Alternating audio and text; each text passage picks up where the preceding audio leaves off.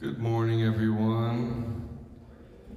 It's a beautiful day. I'm glad you guys are here. I want to invite you guys to stand. I'm going to pray like usual, and let's sing together. So Jesus, we thank you. We invite you. We know you're here. We know you hear us as we pray this morning. Lord, would you be glorified in our worship? Lord, we invite your presence to increase in this place. Speak to us this morning. We need you this morning. In Jesus' name, amen. I'll sing The Sun Comes Up. Oh, the sun comes up. It's a new day dawn. It's time to sing your song again. Whatever may pass and whatever lies before me, let me be seen when the evening comes. Sing, bless the Lord. Oh, bless the Lord, oh my soul. Oh, my soul. Worship His holy name. Sing like never before. Oh, my soul, I'll worship Your holy name. Sing, You're rich in love. Oh, You're rich in love, and You're slow to anger. Your name is great, and Your heart is kind. For all Your goodness, I will keep on singing. 10,000 reasons for my heart to find. So bless the Lord, oh my soul. Oh, my soul. Worship His holy name. Sing like never before. Oh, my soul, I'll worship Your holy name. Oh, and on that day when my strength is failing, the end draws near and my time has come. Oh, still my soul will sing Your praise unending. 10,000 years and then forevermore.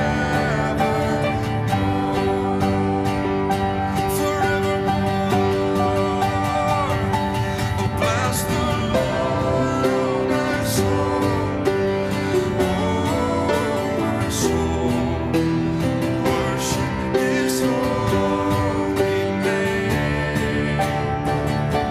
Sing like never before. Oh, my soul, I'll worship Your holy name. I will worship Your holy name. Amen.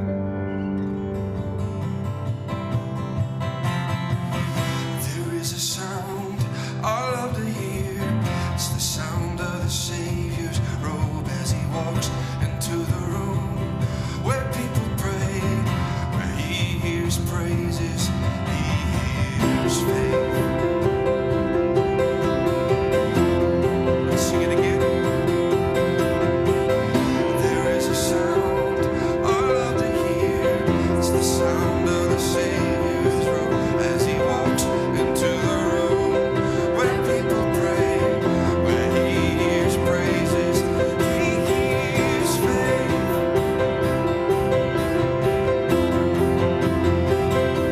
Oh, wake my soul and sing His praise aloud. Sing His praise aloud.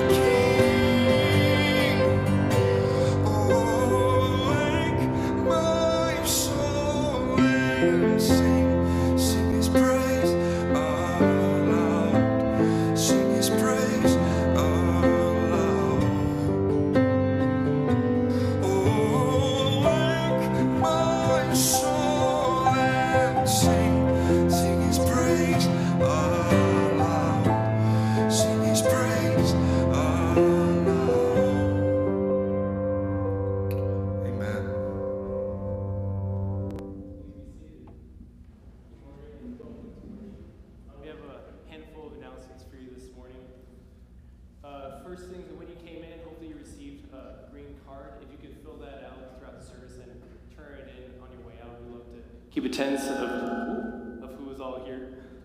I see a lot of people are wearing red today, so I assume everybody knows Valentine's Day is coming up. So if you haven't started your Valentine's Day shopping, today's a great day to get your Valentine's. There's also a Supper Bowl or a Super Bowl or something going on today. I hear local teams in there, so maybe go or support them, tune in sometime this evening. I'm sure that'll be fun. We also have the Concordia St. Paul's Band is coming at the first weekend in March, so that'll be the 4th and 5th. They'll be at both services, both days, so Saturday and Sunday mornings. And there'll be a brunch with them after the Saturday night service. So after the 5 o'clock service, we'll have a brunch with them, get to know them, and say hi to them. And the last but not least, Lent is starting up at the end of the month. We'll have Lenten services every Wednesday. We'll have a noon service that's more so for the children, but you're all welcome. And at 7 p.m. on Wednesday nights. Before the Lenten services on Wednesday nights, there'll be meals. There won't be one for Ash Wednesday, so the meals will start on March 8th. We'll have meals before the 7 o'clock service. That should be all the announcements. Please rise to continue the service.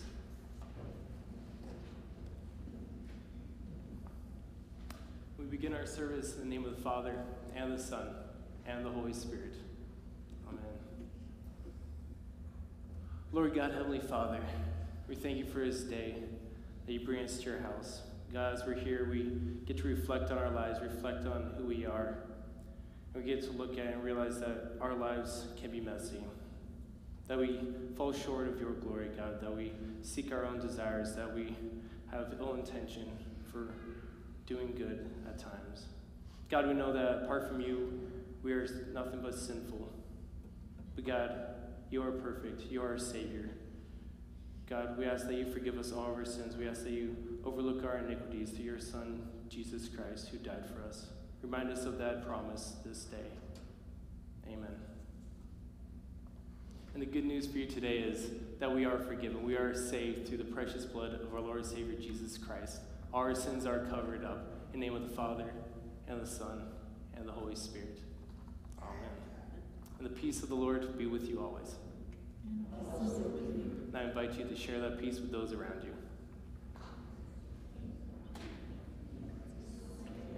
And you play the piano. That's awesome. You play, don't tell me. He plays... Clarinet. No, kind of close though. It's not the tuba. It's not the tuba. No. It's the... Yeah, it's one up from the oboe, like. Oboe, okay. One up from the oboe. I don't know. This one up from the oboe. Alto sax. Just kidding. Close. Bassoon. What is this? The bassoon. Yeah. Yeah, it's a weird one, but yeah. Okay, so Yeah. what's the lowest? It's fun. Is the oboe the lowest? Oh, this is the lowest. Yeah. But they're oboe and bassoon are both government, so the oboe's kind of more like a clarinet. Bassoon's plays the same music as cellos. Okay, what's okay, so that's woodwind. Yeah.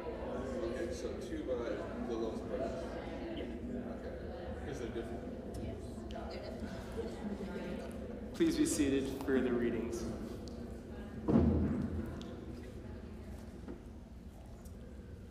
Our first reading from today is from Deuteronomy, the 30th chapter. See, I set before you today life and prosperity, death and destruction. For I command you today to love the Lord your God, to walk in his ways, and to keep his commands, decrees, and laws. Then you will live and increase, and the Lord your God will bless you in the land you are entering to possess. But if your heart turns away and you are not obedient, and if you are drawn away and bow down to other gods and worship them, I declare to you this day that you will certainly be destroyed. You will not live long in the land that you are crossing the Jordan to enter and possess. This day I call heaven and earth as witnesses against you, that I have set before you life and death, blessings and curses. Now choose life, so that you and your children may live and that you may love the Lord your God. Listen to his voice and hold fast to him, for the Lord is your life, and he will give you many years in the land he swore to give to your fathers, Abraham, Isaac, and Jacob. I invite you to rise and sing. There was a moment when the lights went out, when death had claimed its victory. The King of Love had given up his life. The darkest day in history. They're on a cross. They're on a cross they made for sinners. For every curse his blood atoned. One final breath and it was finished. But not the end we could have known. For the earth began to shake, and the veil was torn. What sacrifice was made as the heavens roared.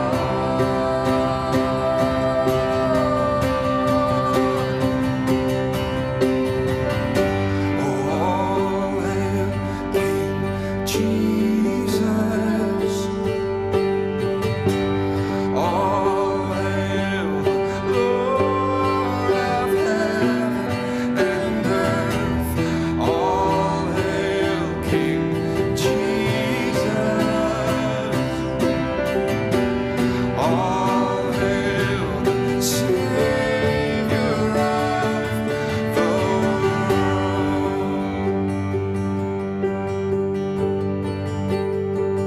There was a moment. There was a moment when the sky lit up. A flash of light breaking through. When all was lost, he crossed eternity. The King of Life was on the move. For in a dark cold tomb, where our Lord was laid, one miraculous breath, and we're forever changed.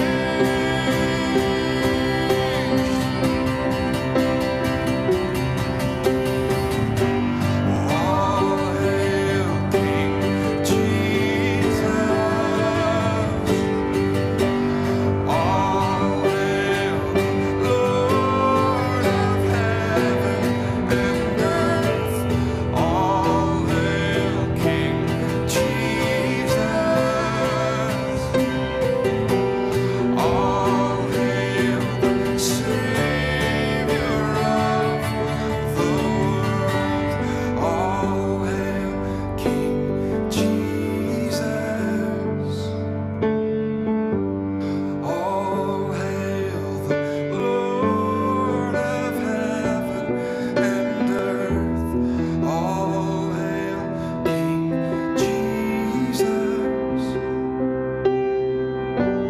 All hail the Lord, Savior of the world.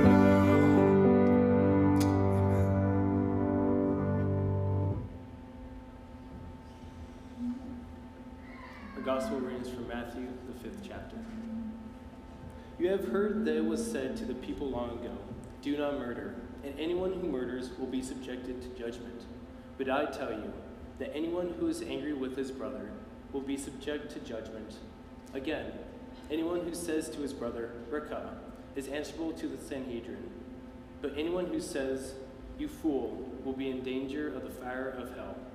Therefore, if you are offering your gift at the altar, and there remember that your brother has something against you, leave your gift there in front of the altar.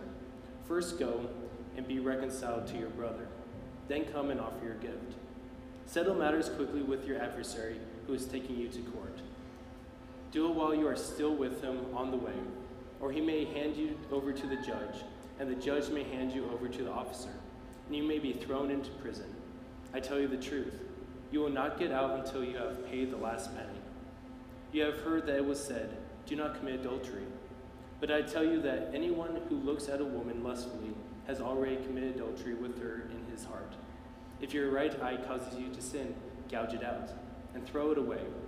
It is better for you to lose one part of your body than for your whole body to be thrown into hell. And if your right hand causes you to sin, cut it off and throw it away. It is better for you to lose one part of your body than for your whole body to go into hell. It has been said, anyone who divorces his wife must give her a certificate of divorce. But I tell you that anyone who divorces his wife, except for marital unfaithfulness, causes her to become an adulteress, and anyone who marries the divorced woman commits adultery. Again, you have heard that it was said to the people long ago, do not break your oath, but keep the oaths you have made to the Lord.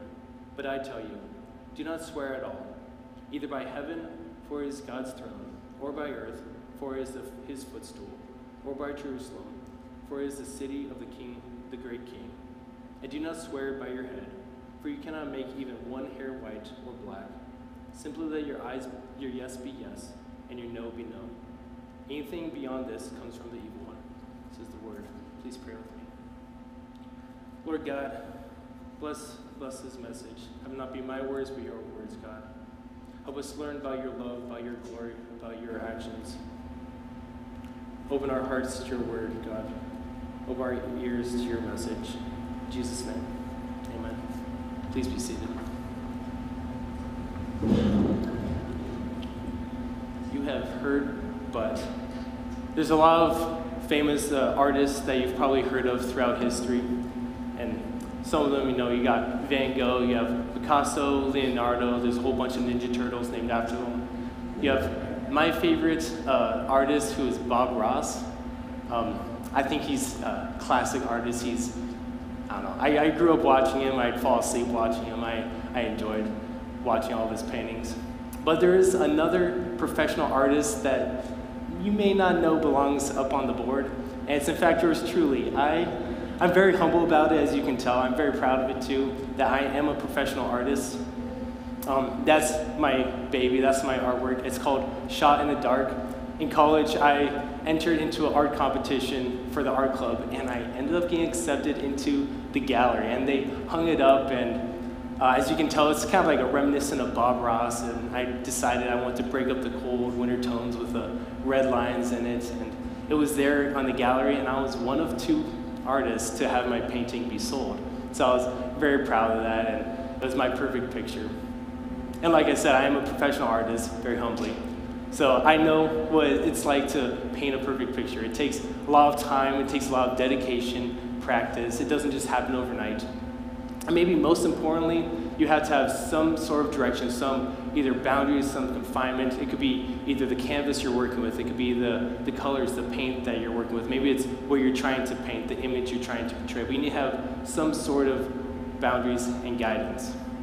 That's true for painting these actual painting, but it's also true when we think about how we live our life. When we're trying to make our life what we want, when we're trying to paint a picture of our lives, the perfect picture of our life, it's important to know how to do that. And the same principles apply. You gotta be patient, you gotta practice, you gotta work. You don't just wake up one day with a perfect life at hand.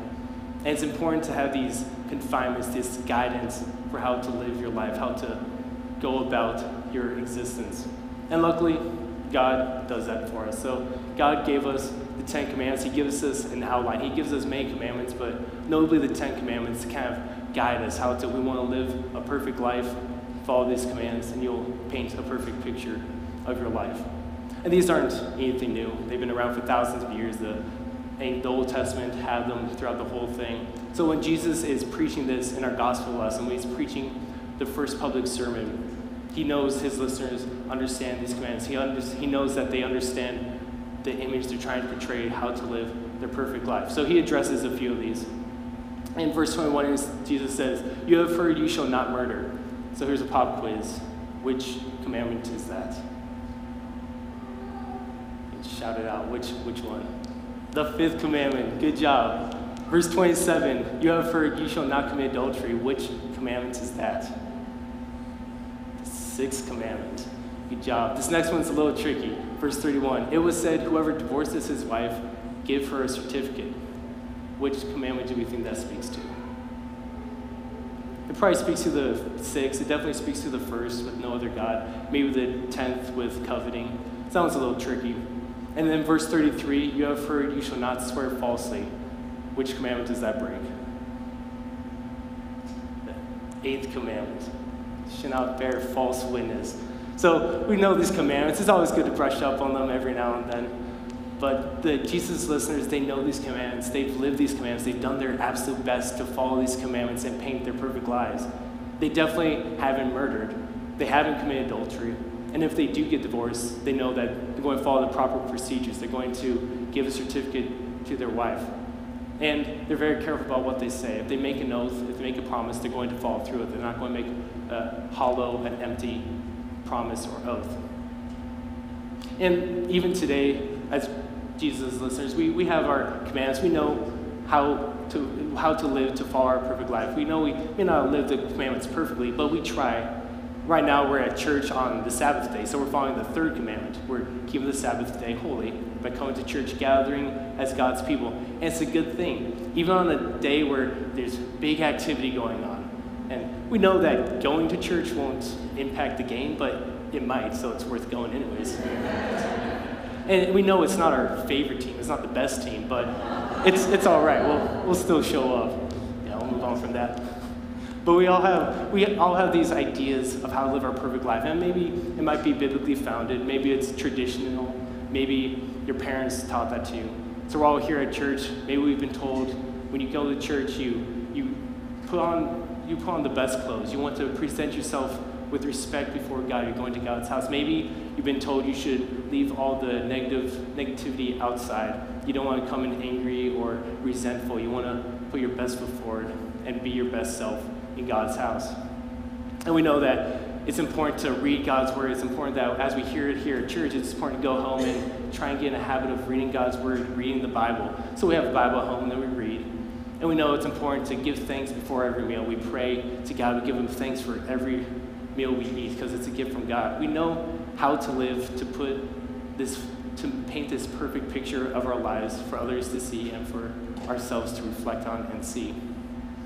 And like I said, I am a professional artist, so I know a thing or two about perfect pictures.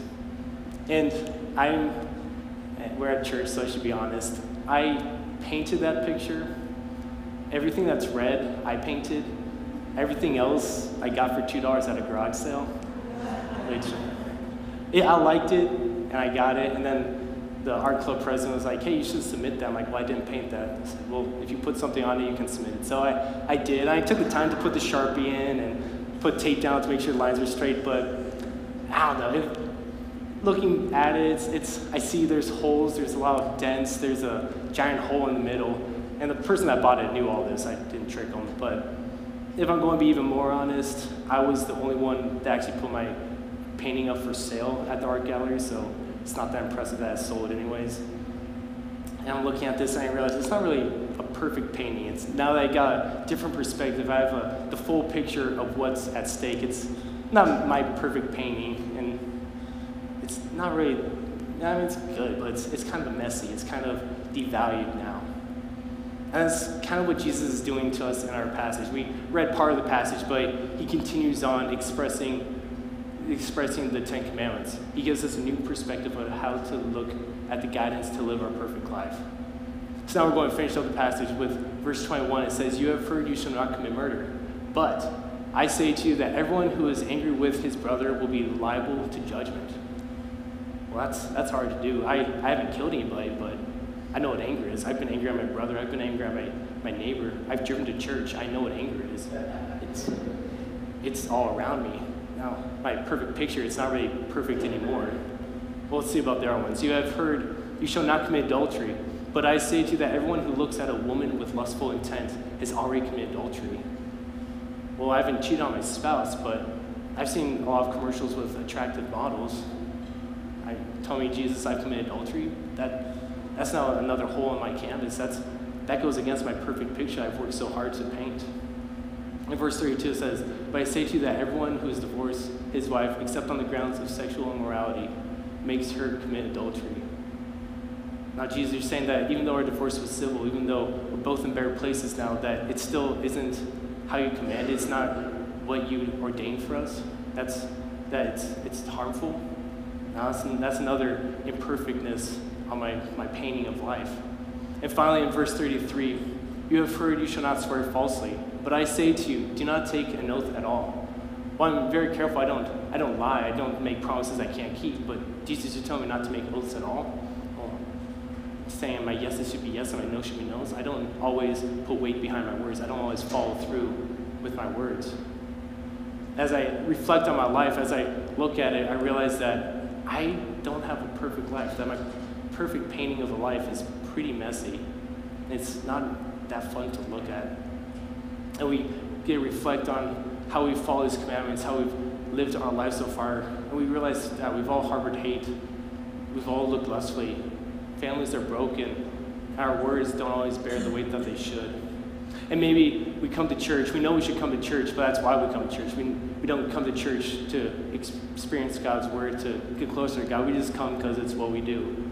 Or maybe, if you're like me, I pray before every meal. But usually I'm not really thinking about what I'm praying for. I'm not thinking about giving thanks to God. I'm just thinking about the food I'm about to eat. Or when I read my Bible before going to bed, I can read a whole chapter and realize I didn't understand a word of it. And I just am tired and go to bed. I'm not really digging deeper into God's word. And it's easy to look at our lives and realize that we all have fallen short of the glory of God, as Paul says in Romans. That our lives are messy, our lives are dirty, and they're not perfect by any means. It's maybe embarrassing. We don't want to show that forward. We don't want to display that for the world to see. But Jesus knows us. He knows His listeners. He knows the curveball that He's throwing us, that our lives aren't perfect. And that's okay. Because we know that when Jesus looks at our lives, when God looks at our lives, all He sees is a red canvas, a blood-red canvas of His Son's blood and sacrifice. Because as our epistle reading said in 1 Corinthians, for we are God's fellow workers. You are God's field, God's building. We are God's children. We are claimed by God. That means that when we're painting our perfect picture, it's not our picture that we're painting. It's all about Jesus. It's all about God. God has painted our perfect picture. Jesus has lived His perfect life. He's died His perfect sacrifice, and He's risen His perfect salvation. He's painted our lives perfectly. It's no longer about our mistakes, our iniquities. It's about Jesus.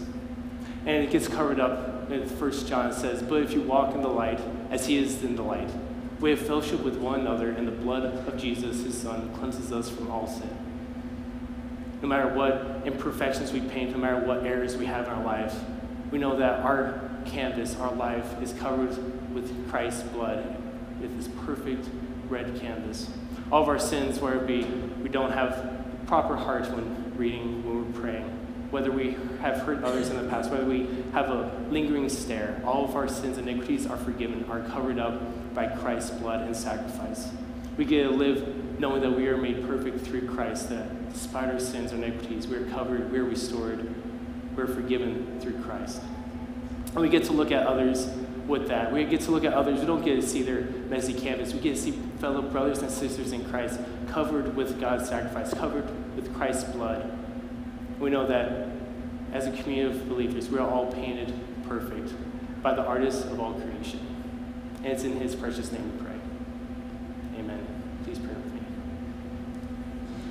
Dear God, we know that at times our life is messy, that we know we should strive to be perfect. You have told us, you have given us commands, but God, we fall short.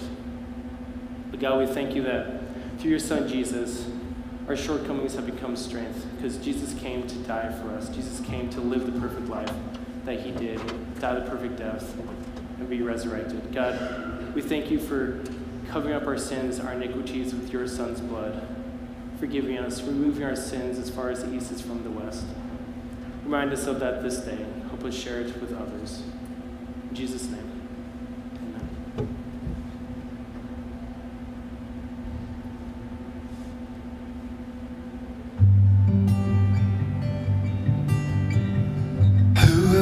Would rocks cry out to worship? Whose glory taught the stars to shine?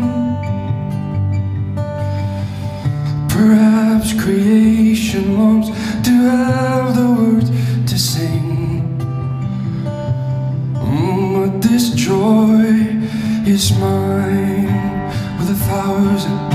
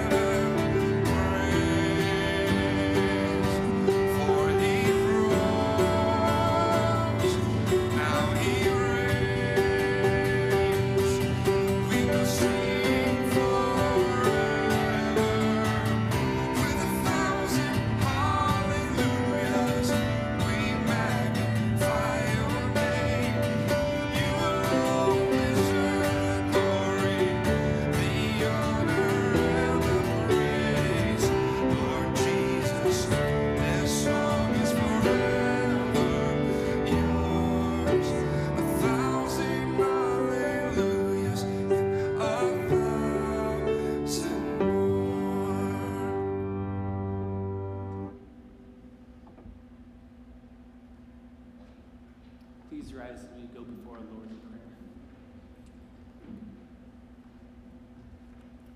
Lord God, Heavenly Father, we thank you for this day. We thank you for another chance to gather in your house, to gather together and worship you. It is good that we are here to hear your word and hear your love. God, be with all those that are celebrating their baptismal birthdays this week. God, be with them, remind them that they are claimed by you, that all their sins are washed away, covered up by your holy, precious blood. God, we especially lift up Marisa, Derek, Andrew, Dick, Allie, Caden, Dominic, Sophia, and Janelle. Comfort them this week, God. Remind them that they are claimed by you.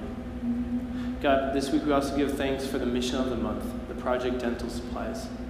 God, be with all those that are needing new dental supplies. It might be objects that we take for granted every day, God, but we know that it impacts our life in large ways. God, be with all those that are distributing those supplies, participating in the fundraiser. Have them be your hands and feet on this world, God. Help them share your love, help them share your word with all those that are receiving the supplies. Lord God, we lift up all those who need healing this day. God, we are all sinful, we all need healing every day, but some of us need a little extra help. God, be with Joan, Jerry, and Bert. God, be with them, whatever their ailment, heal them. Be with their family, friends, be with their doctors, the nurses, as they walk through this healing. God, we lift up all those who are expecting a new member to their family, whether it be a son or daughter. God, be with them at this time as they're filled with anticipation, joy, expectation. Bless them with a peace that surpasses all understanding. And God, when they welcome a new son or daughter into their house, have them bring their child to the holy font of your baptism, so they may be claimed by you and welcomed into your house. God, this day we also lift up the friends and family of Andrew who passed away. Be with all those that are impacted by his death. Remind them of the empty tomb. Remind them that there is life after death, that you have conquered death. And through you, we have eternal life, that we are saved by your Son, Jesus Christ. Remind the family and friends of that salvation, of your peace, of your love, of your word. God, we lift up all those for whom we pray, in your Son, Jesus Christ, our Lord, who taught us to pray. Our Father, who art in heaven, hallowed be thy name. Thy kingdom come, thy will be done, on earth as it is in heaven. Give us this day our daily bread, and forgive us our trespasses, as we forgive those who trespass against us. And lead us not into temptation, but deliver us from evil. For thine is the kingdom, and the power, and the glory, forever and ever. Amen. Now receive the blessing of our Lord from Numbers chapter 6. The Lord bless you and keep you. The Lord make his face shine upon you and be gracious to you. The Lord look upon you with his favor and give you his peace. Amen.